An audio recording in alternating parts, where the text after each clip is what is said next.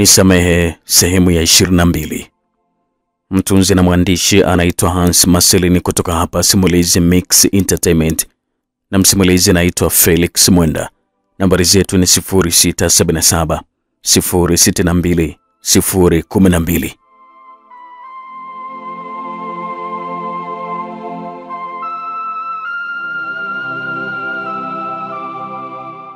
Sehemu ya 21 tulisha pale ambapo mara baada ya kugundua kwamba yule aliyekuwa mbele yangu alikuwa ni Amina, nilianza kukumbuka tukio la miezi 4 nyuma. Kilichoendelea, karibu sana. Hii ni sehemu ya 22.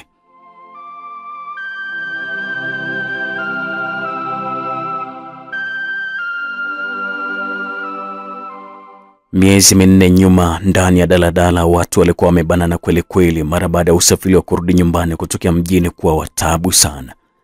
Pembeni ya siti tatu mbele kutokea nilipokuwa nimekaa mimi, alikuwa amesimama binti aliyekuwa amebeba mtoto. Binti yule alikuwa anatetemeka kwa jinsi mtoto yule alivyokuwa amelichosha bega lake lililokuwa limezungushiwa mbele kwa aliyombeba mtoto yule kwa mbele. Alikuwa amechoka sana binti yule. Kwenye siti za karibu na alipokuwa amesimama yeye, waliketi wakina dada ambao hawakuwa na mizigo, lakini walikwepesha sura zao ili wasimuone yule dada kipindi anataabika na mtoto wake.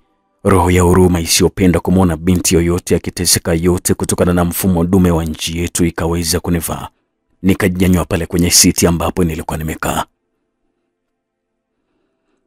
Dada, njoo kae hapa. Nikazungumzia nikimuita yule dada huko nikiwa namalizia kuinuka. Dada aliketi kwa akiwa namalizia na kushukuru. Nikasimama na safari kaendelea. Wanawake bwana, yani hawapendani kabisa. Yana wameshindwa kabisa kumpisha mwanamke mwenzao mwenye mtoto. Hii too much kabisa. Baba mmoja mtu mzima aliyesimama karibu yangu alizungumza mara baada ya tukio lile. Kabisa yani. Mwingine akadakia. Basi hiyo ndio ilikuwa ni mada kipindi gari linaondoka. Lakini mimi niliweza kuipotezea kwa sababu sikuwa mchangiaji sana wa mada ambazo ziliwekwa bila kufikiria hali ya mtu mwingine. Nilikuwa sichangii mada ile. Mpaka gari ilivyoweza kufika kizuiani, ndipo nilifanikiwa kupata siti ya nyuma kutokea pale nilipokuwa nimeketi awali ambapo dirishani kulikaliwa na binti. Niliweza kupata siti kwa mara nyingine. Pole sana kakaangu, lakini nimependa sana kujitoa kwako licha ya kuwa siti ya mbali na yule dada. Binti yule alizungumza akiwa ananiachia tabasamu laini. Kawaida tu dada. Unajua mimi sipendi kabisa kumuona binti mwenye mtoto akiwa anateseka. Yani roho inaniuma sana nikimuona yuko mazingira ya shida. Nilizungumza nikiwa namwangalia yule dada. Alikuwa ananitazama usoni huku akiniachia tabasamu laini kwa kuchanua ncha za mdomo wake. Alikuwa anatabasamu sana yule dada. Tabasamu lile alilokuwa ameniachia Amina ndilo lilinifanya kulikumbuka tukio hilo la ndani ya gari hadi kufikia hatua ya kukutana na binti huyo aliyekuwa ananiachia tabasamu.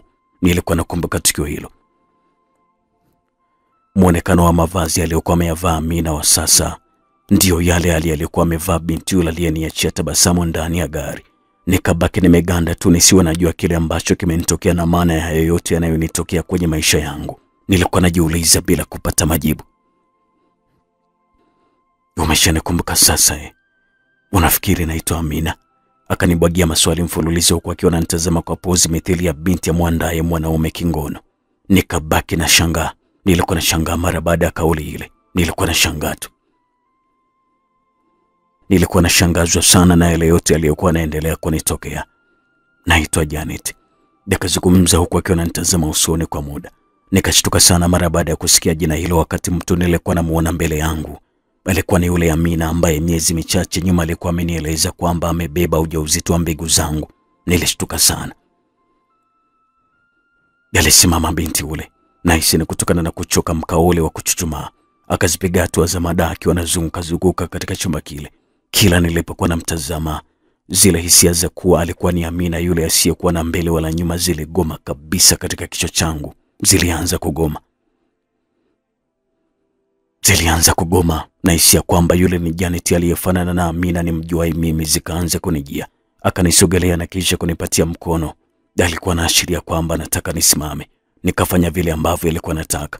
Akauachanisha mkono wake na wangu mara baada ya kusimama na akaikunja mikono yake yote miwili katika kifua chake. Sikiliza.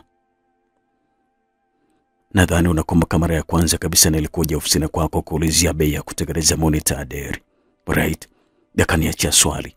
Sikukumbuka chochote kabisa, nikatikisa kichwa kukataa. Okay, right. Inawezekana unapata wateja wengi sana wa design hiyo. Je, unakumbuka ile siku tulipokutana kwenye gari mara baada ya kumsaidia mdada mwenye mtoto kukaa? Nilitikisa kichwa mara baada ya kuuliza swali hilo ambalo jibu lake lilikuwa ni ndio. Nilikuwa nakumbuka vyema. Nilitikisa kichwa changu kuweza kukubali tukio lile. Basi ile ilikuwa ni mara ya 3 kuonana na wewe kabla ya misheni 2 za nyuma za kufanya uwe karibu yangu kufeli. Tukio lile ndio lilinisaidia sana kukufahamu wewe ni mtu wa namna gani.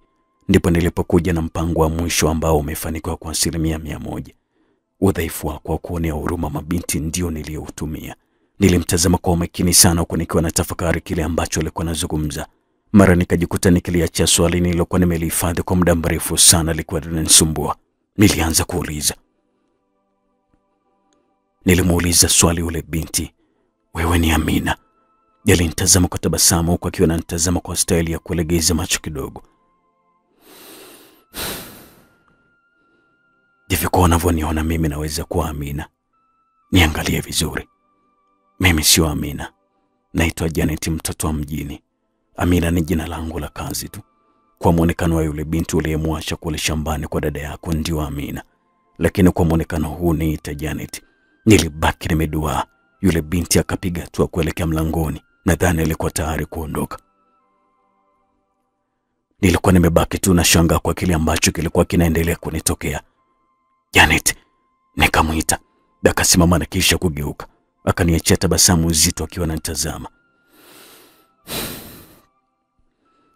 Sasa mwisho haya yote ni nini? Na kwa nini umefanya haya yote? Nikauliza kwa kupayuka kwa sauti ya juu sana. Akazipiga hatua kunifuata huku akiwa bado ameachia tabasamu la mwizi wa mume. Jamani, usipige kelele.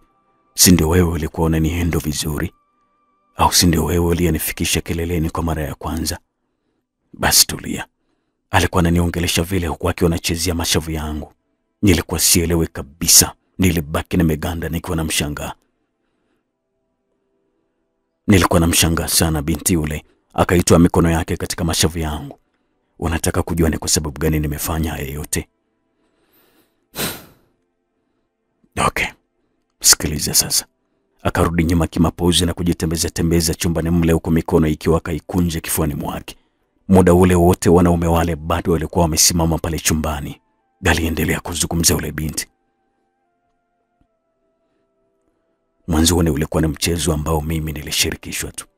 Akanyamaza na kunigeuzia uso wake na kisha kamalizia neno. Huu ni mchezo wa mapenzi.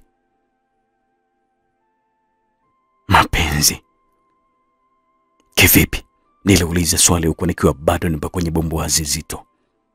Vizuri. Alizungumza akiwa anaendeleza tabasamu lake na kunisogelea kwa hatua zake za polepole. Akanifikiria. Nilipewa kazi ya kuharibu uhusiano wako na Joyce kwa kufanya uwe karibu na mimi. Ndio maana mara ya kwanza kabisa nilikuja ofisini kwako kuleta kitu ambacho alikuwa lengo langu. Nilifeli kwa sababu ulicha kuipokea kazi ile, lakini haukuifanya wewe. Nikajipanga upya na kuja na njia nyingine ambayo pia haikuzaa matunda. Alinyamaza kidogo na kisha kuendelea. Ilikuwa ni mbinu ya kujitongozesha kwenye simu mara baada ya kuzipata nambari zako. Si unaikumbuka namba nyingine uliokuwa ukichati nayo hadi kufikia hatua ya kuonana, lakini baadaye ikaacha ghafla? Akatoa maelezo hayo marefu huku mwishoni akanitupia swali. Sikukumbuka kabisa ni yupi, kwa sababu katika swala la kuchati nilikuwa vizuri na tena nilikuwa na chati sana na akina dada. Nilikuwa sikumbuki ilikuwa ni namba gani kama alivyokuwa amenielekeza. Akaendelea kuzungumza mara baada ya kuniona niko kimya. Nilipofeli hiyo njia, ndio siku moja kama bahati, tulipokuwa kwenye gari niliweza kusoma udhaifu wako na nikaamua kuutumia. Njia hiyo iliweza kuzaa matunda. Kwa hivyo hakuwa na shida kama ulivyonieleza tulipokutana ile siku ukiwa na mtoto. Nikamtupia hilo swali, akaachia tabasamu.